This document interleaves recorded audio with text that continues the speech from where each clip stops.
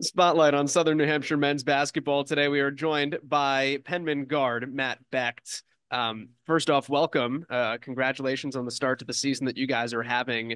Tell me a little bit about where you guys are as a team and what the hopes are for you building off of a really good year that you had a season ago. Yeah, I'd say, first of all, thanks for having me. And I think kind of the hopes are, we didn't really know what we had going into the year. We had a lot of new guys coming in. We lost a lot of production from last year's team, and to kind of see how it's kind of taken shape has kind of been a surprise to everybody. We didn't really know how it would kind of pan out, but we know we are a very talented team, and we know that we definitely have enough to kind of make a similar run to what we did last year, and that's the hope for sure. So, I mean, our expectation is to get to the same type of level that we were last year. Playing for championships and making that the standard. Let's talk about your career to get to this point because you have been in college since 2018.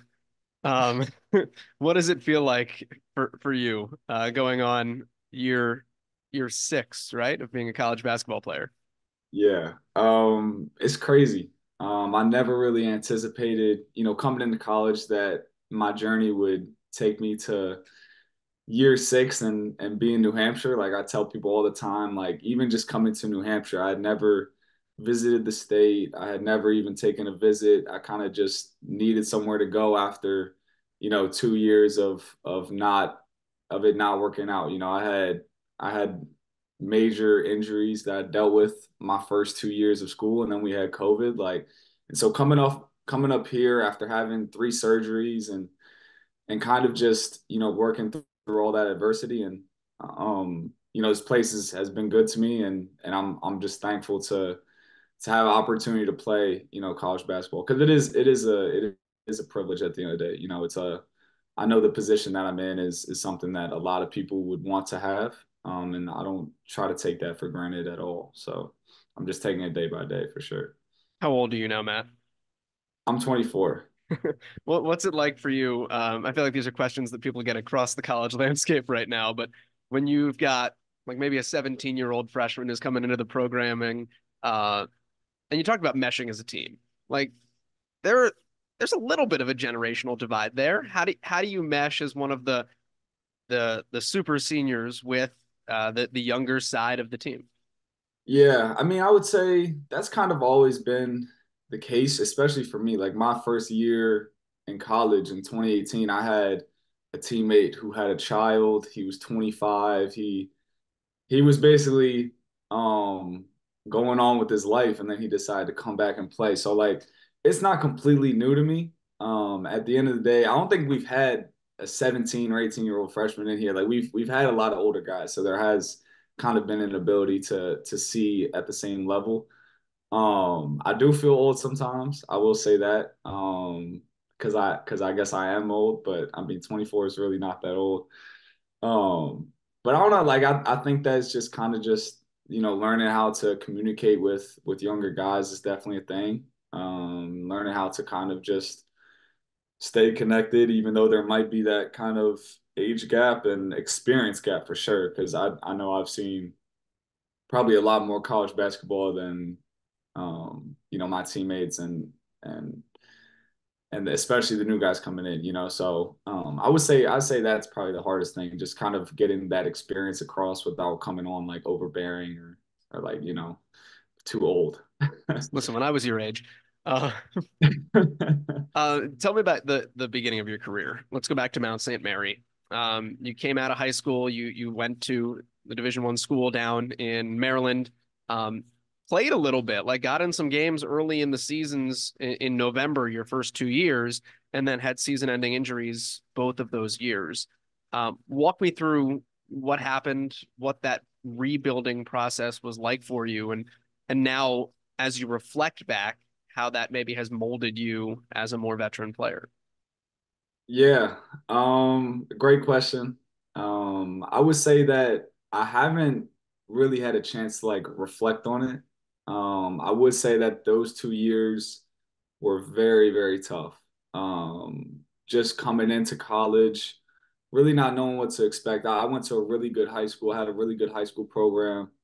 We're that competed for championships and local tournaments, like probably the best high school conference in the country. Like that's the type of level I was playing at. And then to kind of go to a school where I felt like I could have a huge impact. And then to immediately get hurt and to kind of see that other side of sports, to be honest with you. I'd never really been sidelined with an injury. I was in and out of rehab just in the training room and everything, and it was a shock to me, to be honest with you. Like there were times where I didn't know if I was going to play basketball anymore, just how serious the injuries were. Like I had some freak injuries, and then there were just like ones that were just like it just hurt to have, like I almost went blind in one eye. Like it really is just a crazy journey. And I think that the fact that I went through that has enabled me to kind of take whatever good or bad and just take it as it comes in stride. Like all like the highs and the lows, they don't really feel as high and as low as like waking up and not being able to play basketball or not even being able to like walk. Like there were times where I couldn't really walk, I couldn't even see, like. And so just experiencing like the little things and like kind of having gratitude for that. I think that's the purpose of what this journey has been for me. Like it's just been about finding beauty in the little things, like, and I think that's kind of molded me who I am today as a basketball player and as a person, for sure. For people at home that are thinking like, oh my God, he can't walk and he can't see. You had an ACL injury. That was one of them. But tell me about the eye injury and what happened there. Yeah, so it was my like going into my sophomore year at the Mount. Like I woke up one morning, we were in summer school, and I felt like something was like scratching at my eye. Like I felt like there was like something like in my eye. Like I felt like there was maybe like a piece of sand.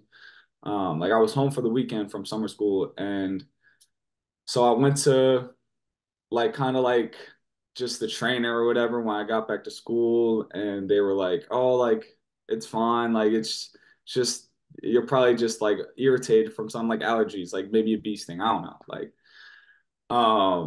and so like we kind of like a week went on and it kind of didn't get any better. And then like eventually like I really couldn't like see out of the eye. So like I had to like close the eye. Like I was practicing, like my eye basically closed shut. Like eventually like there's like a little part of my eye that you can see blood like on the eyeball itself. So I immediately like went to like the emergency room. They didn't know what it was. Eventually my eye completely turned blood red. Like the entire thing, like it was my eyes are like blue. My eyes are like light blue. So it was like everything was blood red and then it was just like light blue. So like and I at that point I really like couldn't even see.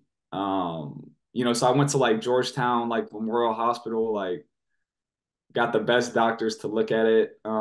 They said like I needed like a second opinion. It ended up being a like basically a burst blood vessel behind my eye that was pushing on my optic nerve. And basically like I think I had 40%, 40 or 30% vision out of my left eye Wow. for a couple months. So I couldn't play, I couldn't do it. Once I heard that, like I couldn't play. I didn't know if I would have to wear eye patch. Like I didn't I there was a real chance that I could have gone blind, like just because of the damage on your optic nerve. And so eventually I saw this specialist. There's only like two doctors that do this surgery. Because it's like a really rare thing. Like it's just so crazy. Like just even thinking about like it's just not like real to think about because it's very like rare. So I went out to like Ohio, like got that fixed, and thankfully I can see now. But that whole process, like I probably went through like 8 doctors, got so many scans, went on so many different like medication, like it was just a lot. So there's certain days where I just like to just sit and just think like, okay, like I made it through all that, and I'm just much more appreciative of the small things, you know. I was gonna say when you start talking about things like that, it's not so much, am I ever gonna play basketball again, as opposed to like, I want to make sure I see well. Um, but you had referred to the fact that there was a thought that, hey, maybe I don't play basketball again. Um, what were those days like, and what does it feel like now, having the success you are a couple of years later? Yeah, it's kind of surreal to be honest with you. Um, it's surreal to think about that, just because that was a real thing. Like I didn't know when my health would kind of just get back into line.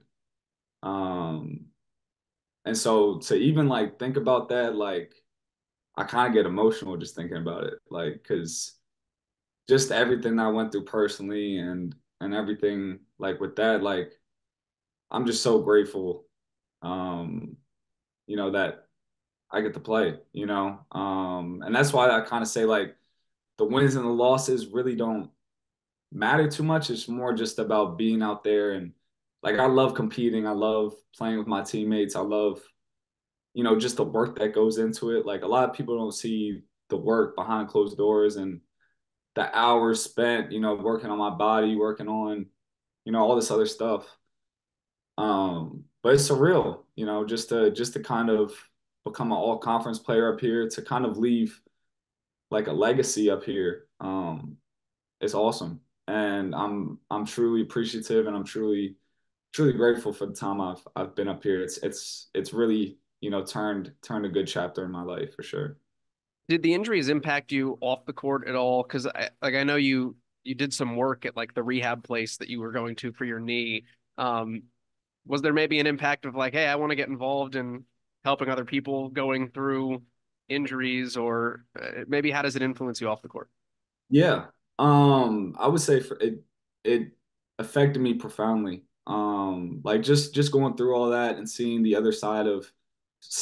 other side of sports, like how quick it can be taken away from you at any point in time. And I think that people underestimate the mental side of that, in terms of like an ACL, like it's more like mental than it actually is physical because it's being taken away from you and you kind of have to learn how to walk again and learn how to have confidence in what you're doing. So I've had people come up to me and ask like, how did you do it? Like in terms of like for their sake, like, okay, like I'm going through this, like my son or my this and that just had knee surgery or whatever. Like, do you have any advice? And my advice is always like just try to appreciate and just try to like take it one step at a time and like don't get too ahead of yourself, especially in those processes because it's so easy to grow impatient and patience is the number one thing that's probably tested me throughout my entire college career. Just like, just be patient. Like, God has a plan for you. I'm definitely, very religious and I believe that everything has a purpose. And sometimes it feels like there's, there's no reason for things to happen, but there always is, like, so I would say that it's definitely drawn me closer to, what I like value the most, my faith, my family and my friends and my sport as well. So Everything has a purpose. On that note, you had said you never even visited New Hampshire. Um, how did you wind up at Southern New Hampshire, and why has that been the perfect marriage for you over the last several years? oh gosh. Yeah, it's just fate, I guess. I don't know. I think that's honestly just God putting this chapter in my life and me just going through it. And I feel like this year is, I mean, this is going to be my last year. I'm finishing up my master's degree and everything. And this is my 6th year of college, so probably done with that. Even though I might even still have one more year after this. I probably won't take it. I want to go pursue a professional career like overseas for a couple years.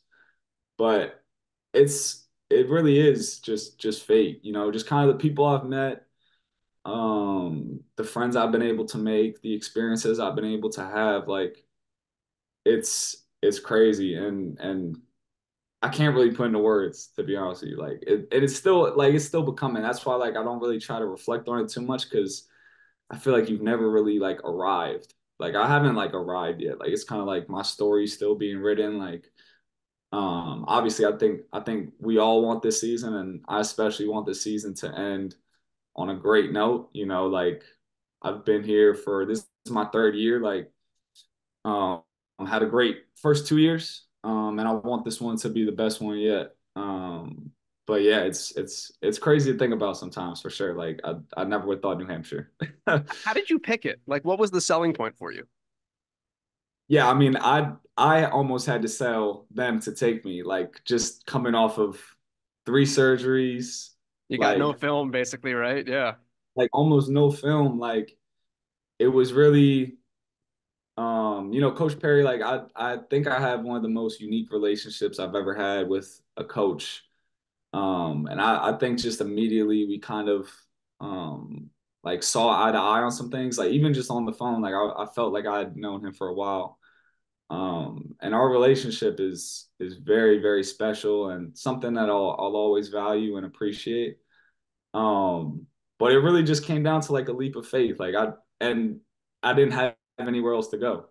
And so I'm really just thankful that it came down to that because like I think if there were other options, I probably wouldn't have chose it just based off just never visiting, like not really knowing much about like I'd been to Boston like one time. I'd never even been to New Hampshire like before committing. So I mean, yeah, like that's just kind of like what God put in my life, I guess. So Well, Matt Becht, I'm glad it's worked out. Congratulations on the success so far, and best of luck here throughout the rest of 2024. thank you, Joel. Thank you for having me.